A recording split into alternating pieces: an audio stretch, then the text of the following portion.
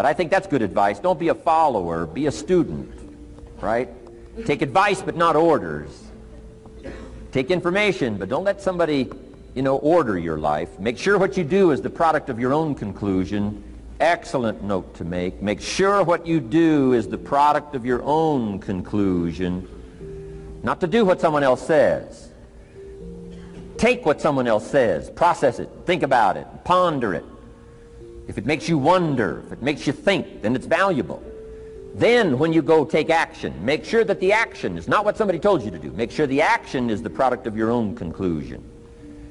If you'll follow just a little bit of those simple guidelines, I'm telling you, the learning process can be speedy, swift, powerful.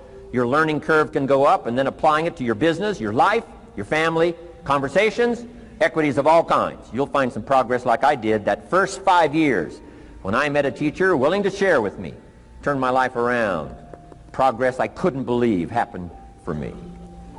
Okay, let's get started. I want to review, I was here last time and we talked about the 5 major pieces to the life puzzle.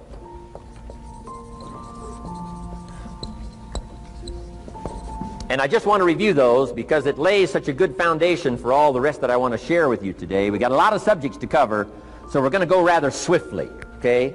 Put on your mental track shoes here and run with me today, because I'm going to deal mostly in concepts. Expect you to, fill in a lot of the details, because I've got a lot to share.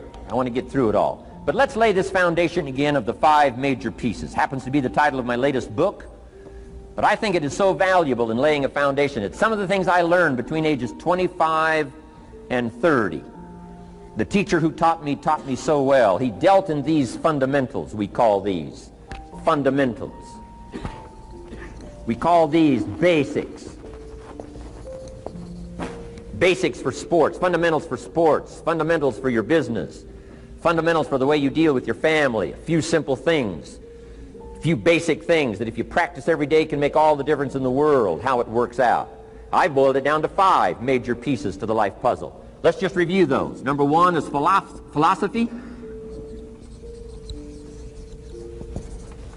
Philosophy, as I taught the last time I was here, philosophy, in my personal opinion, is the major determining factor in how your life works out.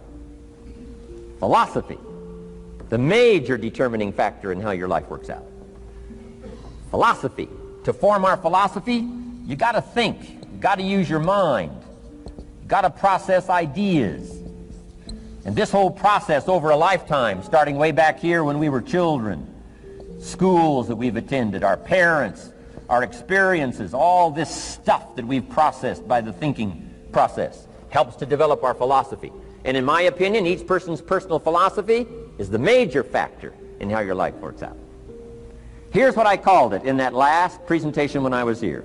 It's called the set of the sail. Each person's personal philosophy is like the set of the sail. Now, I used to think it was circumstances that ordered my life. If someone would have asked me at age 25, Mr. Rohn, how come you're not doing well? Pennies in your pocket, creditors calling, nothing in the bank, behind on your promises to your family, you live in America, 25 years old, got a beautiful family, every reason to do well, and things are not going that well for you. What is wrong here? It would not have occurred to me to blame my philosophy. I mean, it would not have occurred to me. Saying, well, I got this lousy philosophy, and that's how come I got pennies in my pocket and nothing in the bank, and things aren't working well. That would not have occurred to me. I found it much easier to blame the government. Much easier to blame the tax problem. I used to say taxes are too high. Top tax rate when I first started paying taxes, 91%. Back then, when your income reached a certain level, all your income over that, 91%. So I used to say that's too high. Now the top tax rate's about 33%. But people are still saying what? Taxes are too. See, but you can't use that anymore.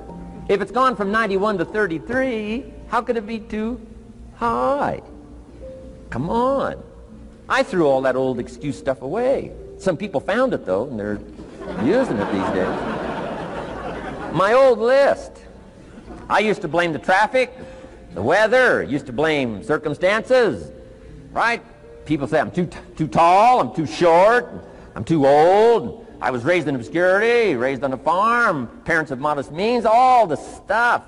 If you were to ask me, how come you find yourself here, Mr. Rohn, age 25, living in America, land of abundance and opportunity, pennies, zero in the bank, not doing well, creditors calling, it would not have occurred to me to blame my philosophy.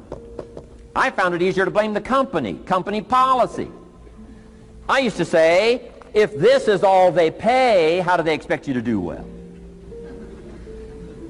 So I figured that, you know, my future was going to be tied to what everybody else was arranging, the economy and, right, interest rates. I used to say things cost too much. That was my whole explanation, not my philosophy, until my teacher taught me better that this is where the problem was, my own personal philosophy. Here's what's exciting about each person's personal philosophy. That's what makes us different than dogs and animals and birds and cats and spiders and alligators. That's what makes us different than all other life forms. The ability to think, the ability to use your mind, the ability to process ideas, and not just operate by instinct. In the winter, I'm telling you, the goose can only fly south. What if south doesn't look too good? Tough luck. It can only fly south. But see, human beings are not like a goose, can only fly south. I mean, you can turn around, go north, you can go east, you can go west, you can order the entire process of your own life. And we do that by the way we think. We do that by exercising our mind. We do that by processing ideas and come up with a better philosophy, a better strategy for our life, goals for the future, okay? Plans to achieve those goals. All this comes from developing our philosophy. Philosophy helps us to process what's available. Well, when we get here, we got seed, and we got soil, and we got some rain, and we've got some what? Sunshine, and we've got some seasons, and what? The miracle of life. Now, the key is, what do you do with all this stuff? How do you turn all this stuff that's available here into equity and promise and lifestyle and dreams and future possibilities? All of this that's possible now with human beings, how do you take all this stuff and turn it into this equities and values? Well, it starts with philosophy. What is the seed? What is the soil? What is the sunshine? What is the rain? Is it possible to take some of each of all the stuff that's available and turn it into food and turn it into value and turn it into nourishment and turn it into something spectacular and unique that no other life form can do? And the answer is yes.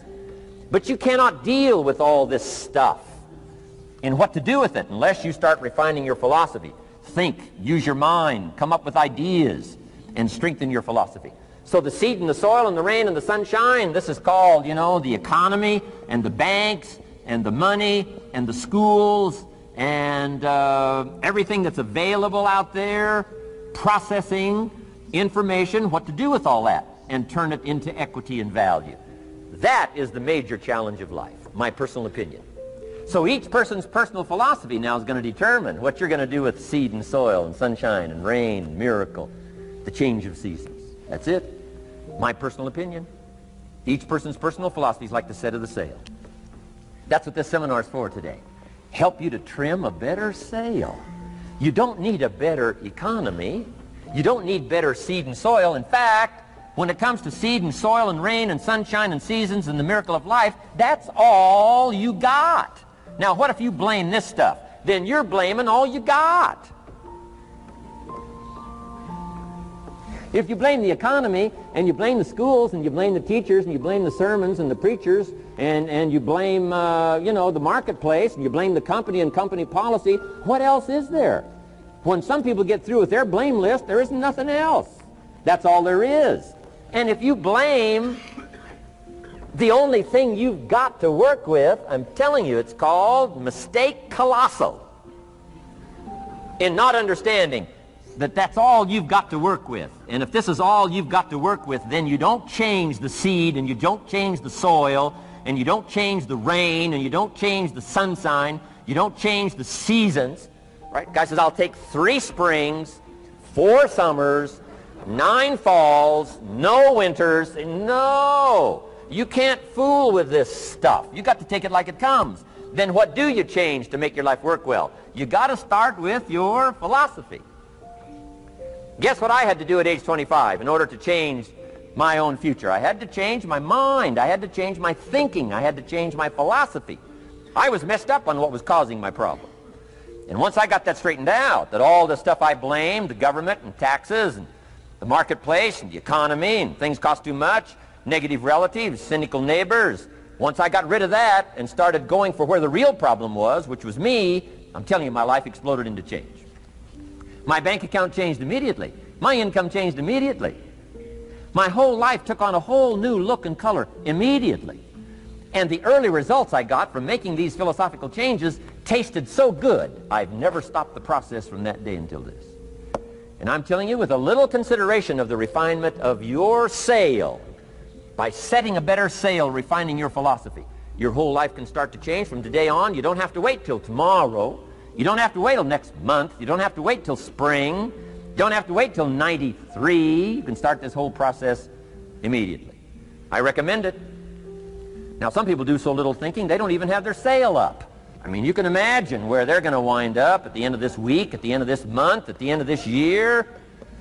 Now's the chance to change, process all this information. So number one is philosophy.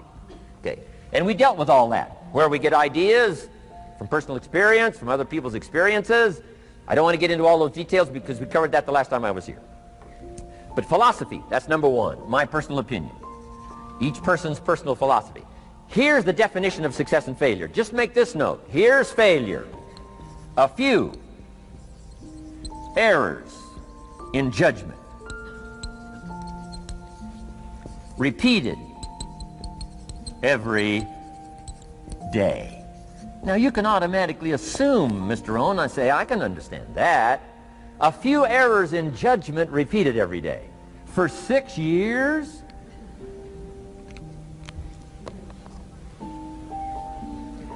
I'm with my father. I think I told this story the last time I was here. My father, 88 years old, he's never been ill, still hasn't retired. Not long ago, midnight, we're getting ready to go to bed. We've drilled a new well, got some extra water, got some more acres going. He's all excited. At midnight, we're getting ready to go to bed. My father's eating what he calls his midnight snack. A little bite to eat before you go to bed. Don't have to go to bed hungry. And I'm watching him eat this midnight snack. Guess what he had? An apple, a few graham crackers, and a glass of grapefruit juice. I said, no wonder my father's so healthy. My mom taught us all those good health practices. Taught me when I'm growing up, right? I'm an only child. I've never been ill. Passed the big 5-0 some time ago. My two daughters, 32, 33, never been ill. My grandkids, never been ill. I'm telling you, the legacy lingers on.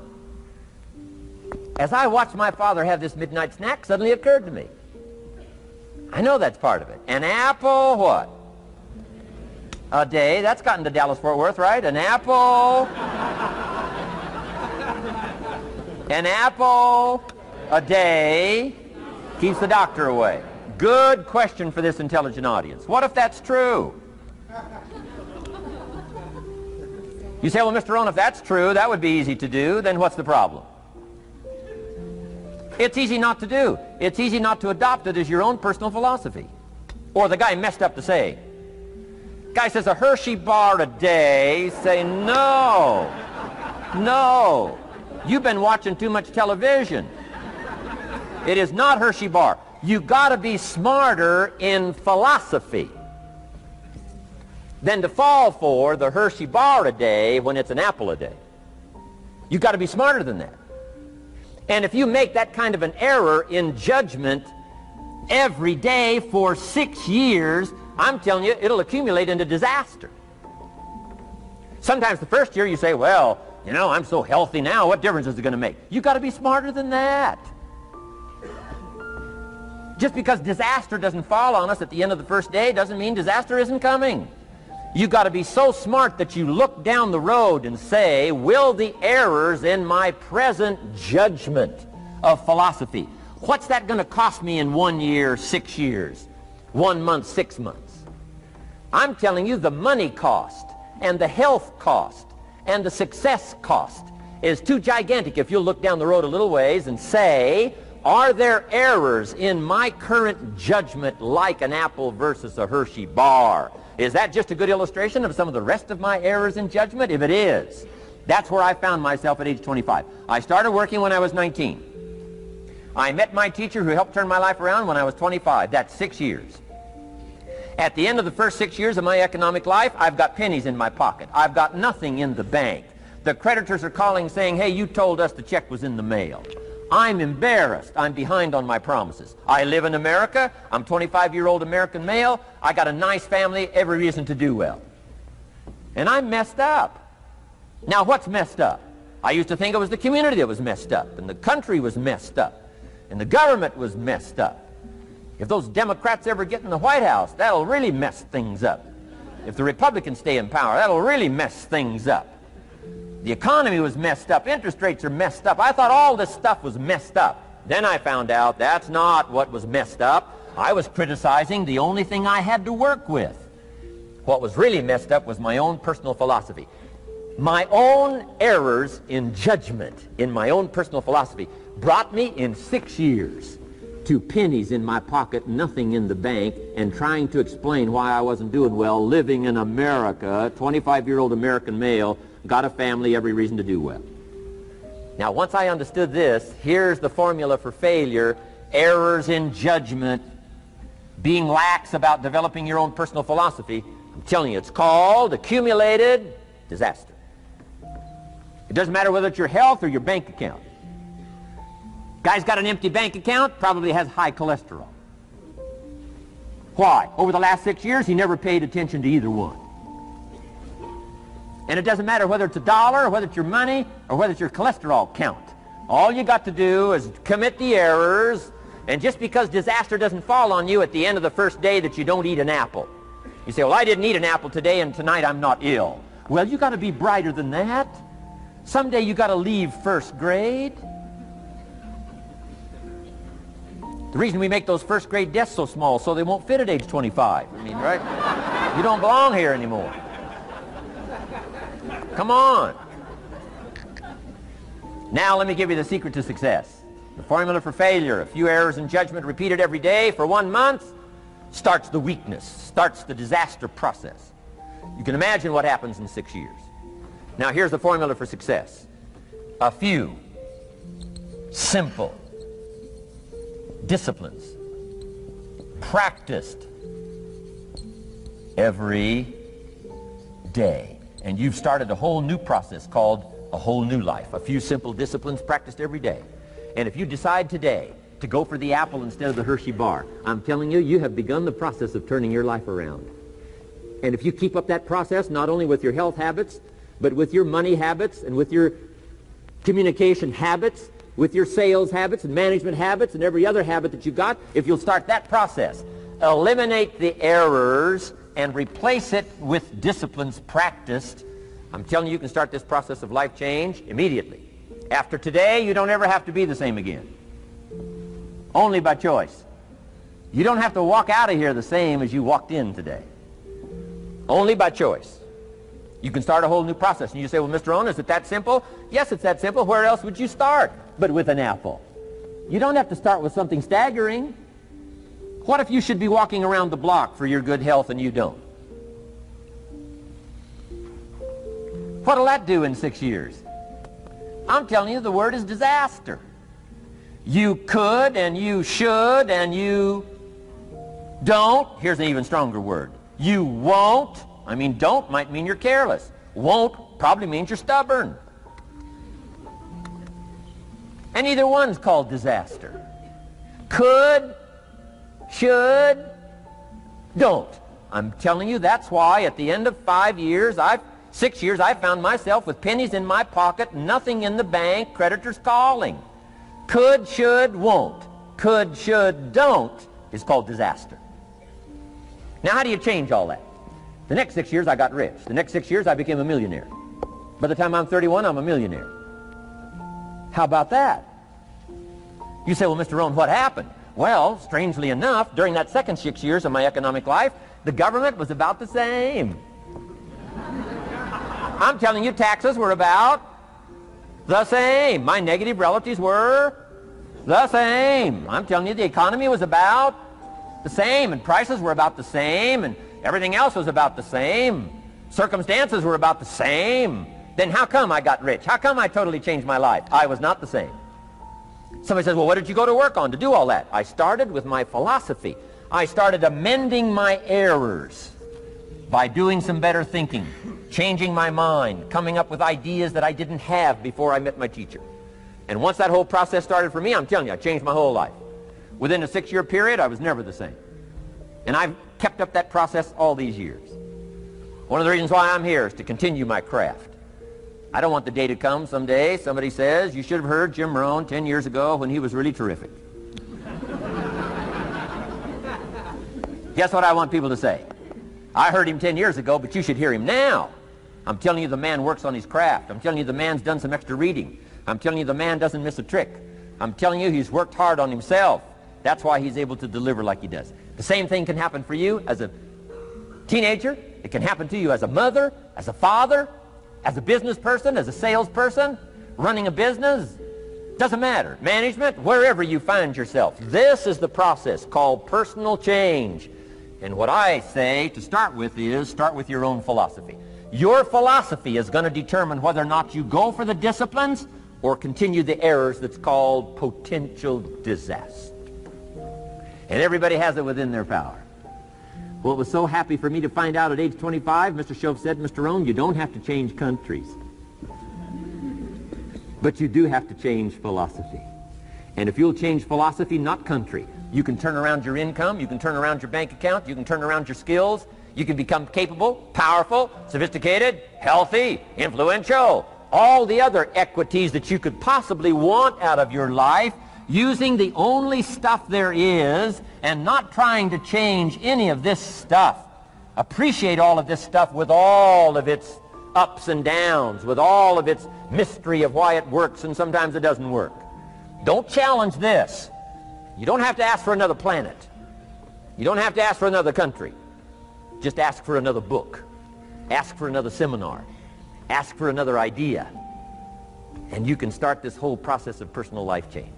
Now, I could spend the whole day on philosophy, because that's where it is. If I could get you intrigued with that enough to study it, enough to ponder it, to where you would pick up the commitment like I did and say, hey, as simple as an apple a day, as simple as a walk around the block, why not start right there? If you don't start there, where else are you going to start? Might as well start where it's easy, and then go to the more complicated disciplines. Because if you can't handle the simple disciplines, how can you handle the complicated ones?